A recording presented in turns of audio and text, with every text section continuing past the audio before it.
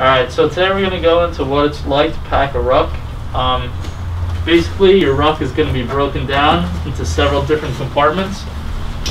In the middle right here,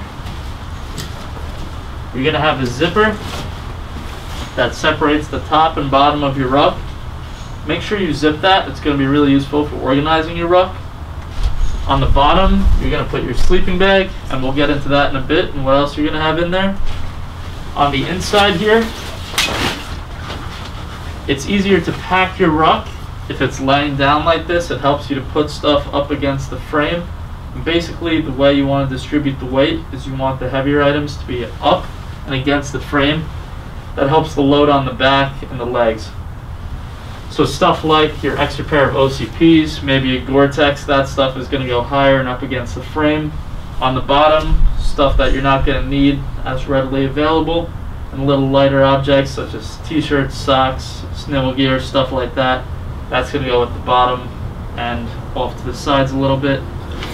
On the sides here, these are what's called sustainment pouches.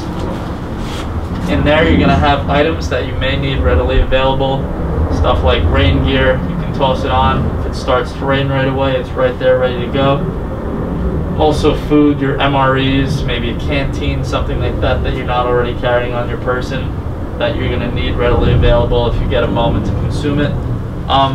Another place that you can put stuff you might need is right in here.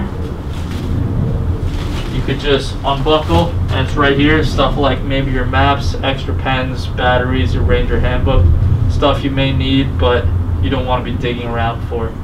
To go back to that sleeping bag point, the way I like to pack my sleeping bag is already within this, which is called the bivy cover.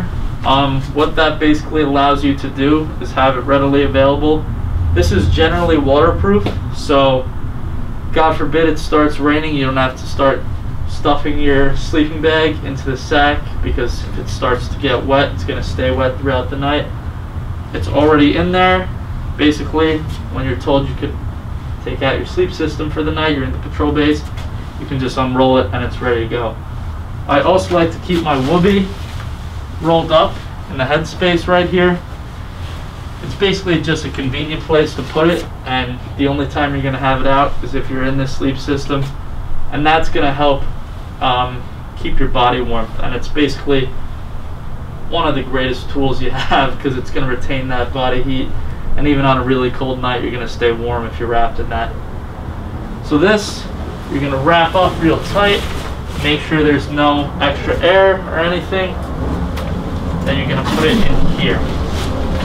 What I also like to do, even though this is generally waterproof, I do like to put it in a garbage bag. That's just an extra precaution to make sure that none of your sleep system stuff gets wet. I also like to put all my other objects in garbage bags. That basically ensures that it's not going to get wet.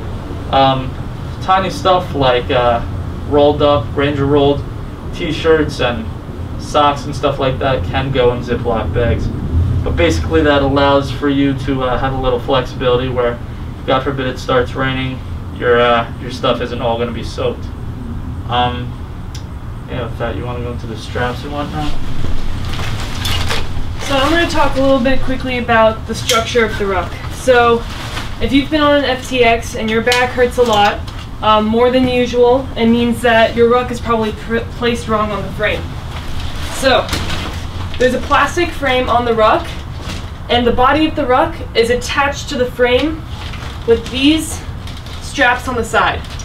So especially for women, our center of gravities are a little bit lower, so you can take the ruck, the body of the ruck, off of the frame, and you can move it down on the frame. That way the weight will sit on your hips.